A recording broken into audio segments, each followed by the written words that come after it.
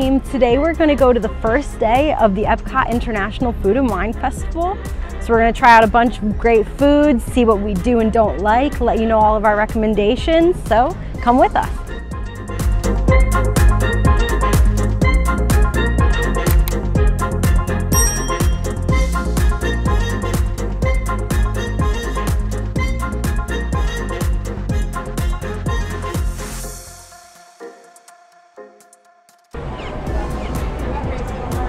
Ooh, that is good.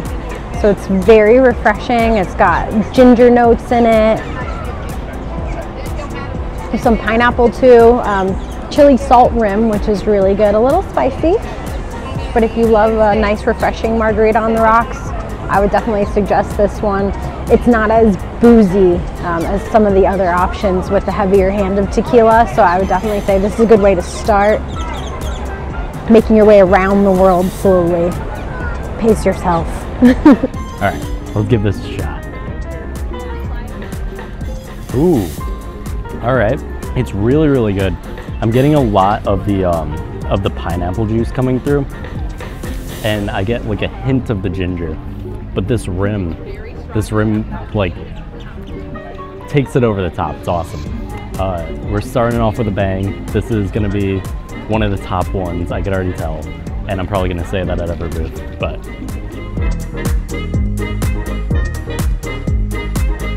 So this is the taco de costilla.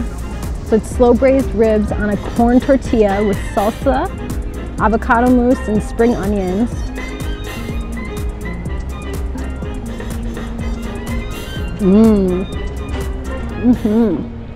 The beef is really juicy. You could see, I mean, it's got a little bit of a juice going here. And the avocado is nice and fresh. They are smaller bites, so I do wish, you know, for the price point it was a little bit larger, but I think we could say that around the world today. So I could eat 10 of these. I think that's the real problem.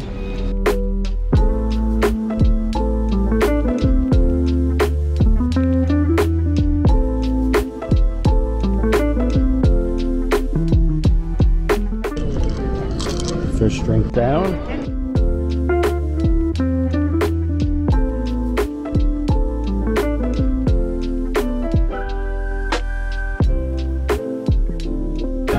This is crispy duck bao bun with hoisin sauce from the China booth.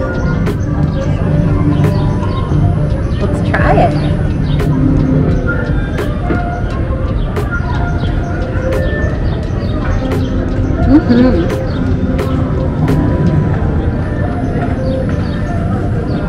So the duck is really crispy, the bao bun is nice and soft.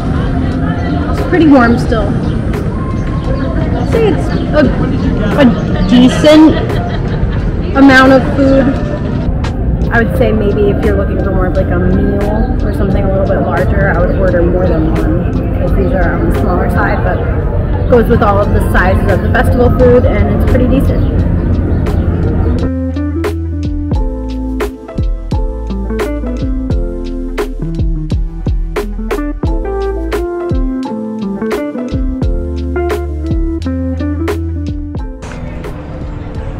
Chicken tiki masala.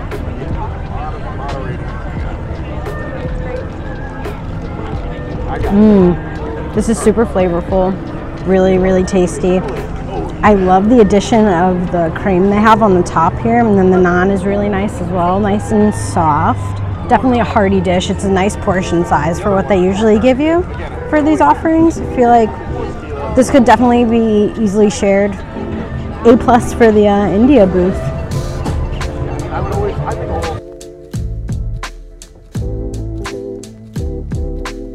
Here we go.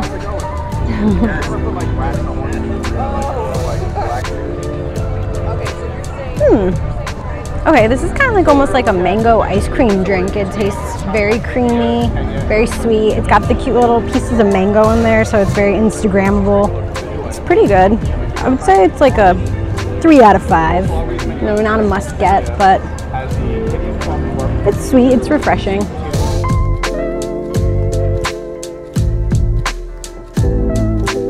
This is the Kenyan coffee barbecued beef from the Kenya booth.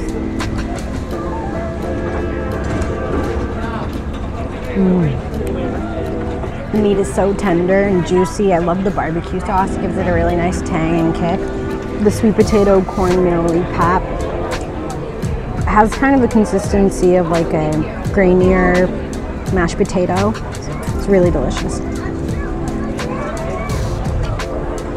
Pretty decent portion size. I would say this is on the heftier side, so if you're trying to snack around a lot, you might want to avoid this, but if you're really hungry, this would definitely hit the spot. Good job, Kenya Booth.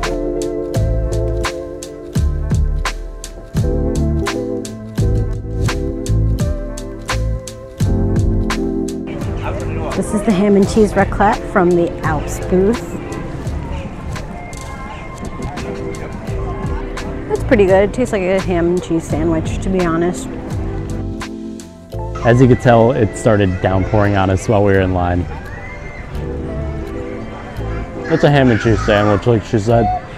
I mean, it's good, but nothing like crazy. I'm interested in the potatoes. Try one of those. The potatoes are pretty good. They're roasted well, and this one is purple, so it's kind of pretty.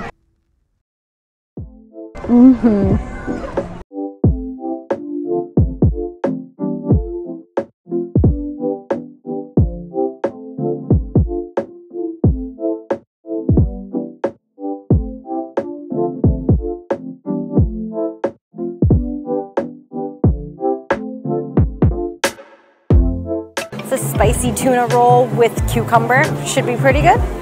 This is spicy sauce that comes with it as well.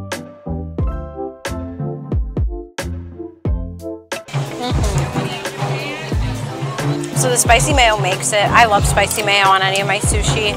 Pretty much on point with like standard restaurant sushi that I've had, or even some like upper scale supermarket sushi even. Pretty good offering. It comes with 3 pieces, so bigger offering than if you get like the bao bun or something like that. And if you want to share it, I would say this is a better offer.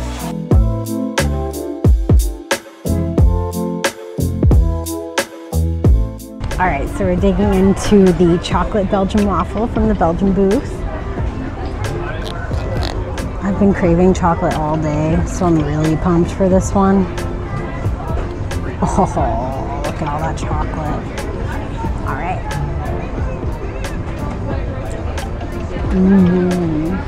This is heavenly. This is exactly what I needed. So a lot of the food here is pretty savory, which is great, but sometimes you just need chocolate. This gets my team rope drop approval. Yeah, eat the chocolate. This is the Brazilian cheese bread from the Brazil booth. Oh, these things are absolutely stuffed with cheese. It's like the bread is just the thin outside crust, and the entire thing in the middle is just gooey, gooey cheese. I really like it. I wish it wasn't 120 degrees outside, and I like it a little more, but I do like it. That cheese pull was everything. It really was.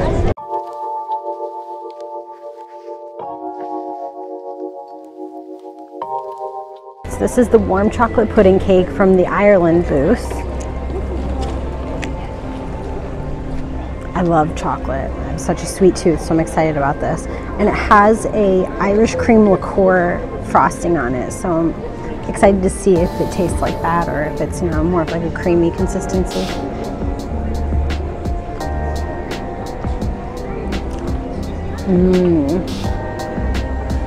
This is so good. So it tastes like a warm brownie. It does taste a little boozy, but I feel like more on its own than with the rest of the chocolate pudding cake.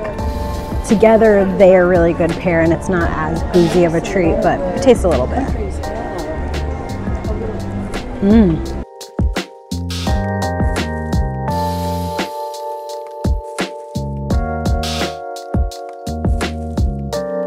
So this is also from the Ireland booth. It's the Guinness Bailey's coffee shake. It's got some chocolate curls in there. I'm gonna try it.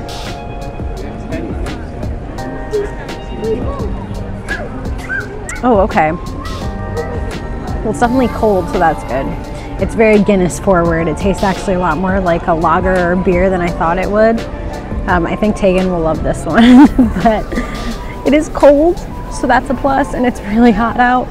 More of like a malt beverage than a coffee slushie or something like that. So like a 2.5 for me, but we'll see what Tegan thinks.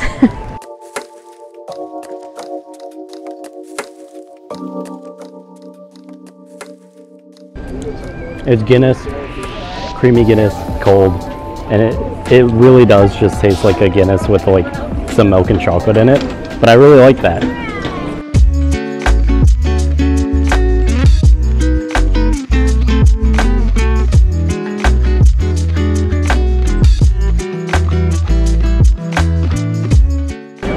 So we're gonna try the infamous pickle milkshake from Brewing. This is the special Muppets edition. So this year they have Dr. Bunsen Honeydew and Beaker and a bunch of other cool little cute googly-eyed friends around. So let's see how it goes.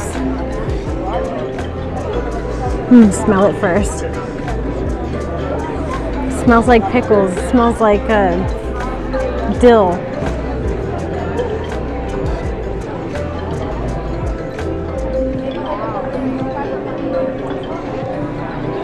Like a vanilla dill milkshake, I guess.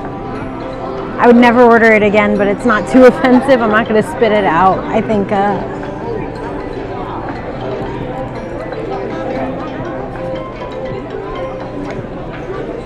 I don't know. I've never tasted something like that before besides a pickle. It really is a pickle milkshake. Very dill heavy. I haven't had any of these little pieces of dill seeds yet. I wouldn't suggest this to anybody, even if you do like pickles, but it was worth trying. Probably like a 0.5 out of 5. At least it comes with this cute souvenir cup to remember your horrible pickle experience by. I despise pickles, so I am not looking forward to this.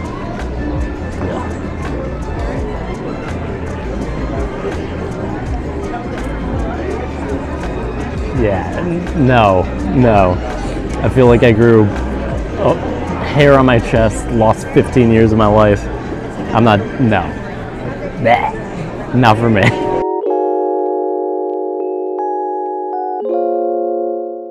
All right, so these are the peanut butter jelly wings. They have real peanuts on there.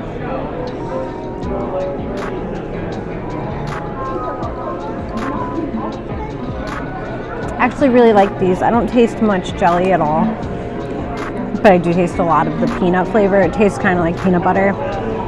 It's sweet, similar to a barbecue sauce, but less tang. I think they're a good hearty portion for what you get compared to most of the food at the festival too. But these are great, maybe like a 4 out of 5.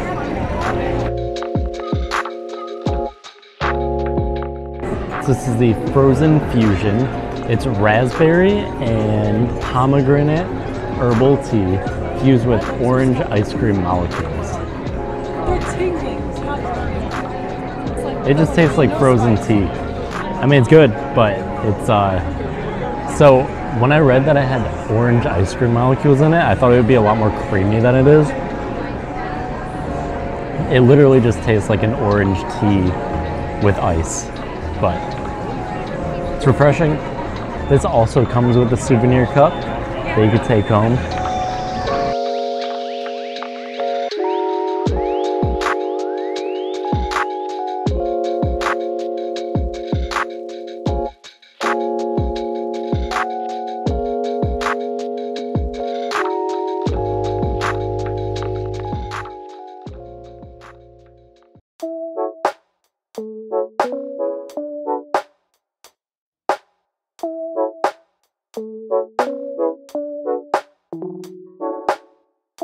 This is the fry flight from the Fry Basket. I'm so excited to try this because I love everything with potatoes. I consider myself a potato connoisseur, if you will. So let's start with the sweet potato. This has marshmallow on it as well. Well, I keep going in for seconds. It's really good. These ones are nice and sweet. It's a lot like a sweet potato casserole that you have around Thanksgiving with the marshmallow topping, things like that. I could use a little more topping on it. I feel like they kind of skimped when it comes to that.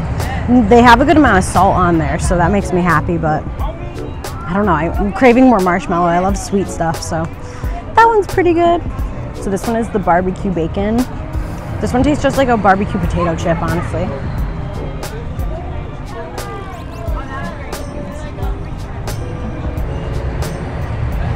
This one is pretty ordinary. I would say this is the most standard. I think this is like an Idaho potato, or, you know, basically like your normal French fry. It's not that crispy, but it's not soggy either, so run-of-the-mill fry, pretty decent. I would say the winner on the flight was the sweet potato fry, but I am partial to things that are on the sweeter side. If you like something with a little bit of a tang, you might like the barbecue one better, but I loved it. And you can't see, but underneath the table when I eat these, my knee kind of pops like I'm in love.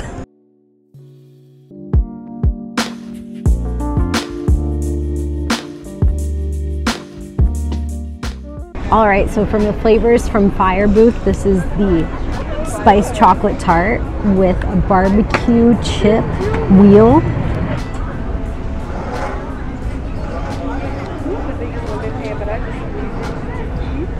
Let's try it.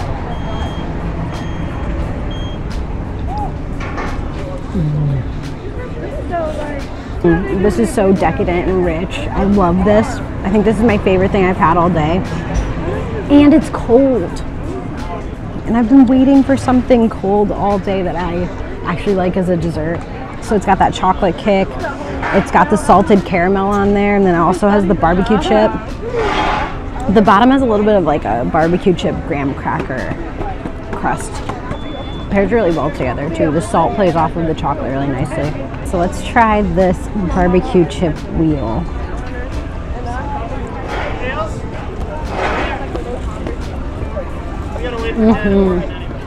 Pretty spicy barbecue chip, but it's good.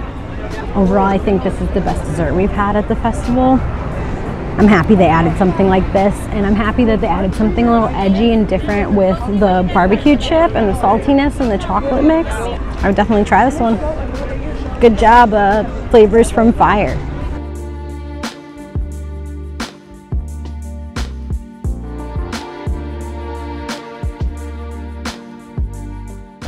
Hey, thanks for watching. Hope you had a great time, because we had a great time at the fest. Our favorites of the fest were the fry flight and the spiced chocolate tart. Make sure to like the video, subscribe for more content like this, and leave a comment below.